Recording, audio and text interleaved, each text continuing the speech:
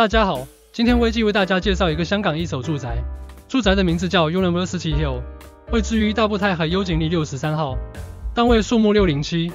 座数5，发展商新鸿基，管理公司地域服务有限公司，校王小学84，校区中学大埔区，坐拥3大地理优势，包括步行可达顶尖学府香港东文大学及中大医院范围，学术研究人才荟萃，批联计划新建的港铁科学园白石角站，坐拥铁路正旁据点，近即将扩展的创科基的香港科学园园区，政府于年初已拍板落实科学园白石角铁路站，令项目优势明显增加。由于项目位处东铁线，加上东铁线已能直接过海到港岛，进占创科重镇的扩展先机。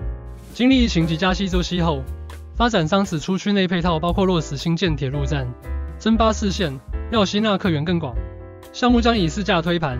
相信成为上车、换楼以至投资客均成为的入市对象。本港楼市全面复常，市况将逐步向好，今年楼价将再升5%至10%。University Hill 首批123伙则是均值16288元，隔一年卖便宜近7%，市价推盘吸各路客。发展商提供最高15%折扣，首张价单的123伙涵盖1至3房户型，使用面积由273至640方尺，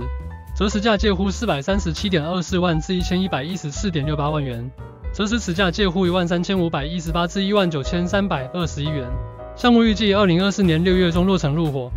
楼花期约14个月。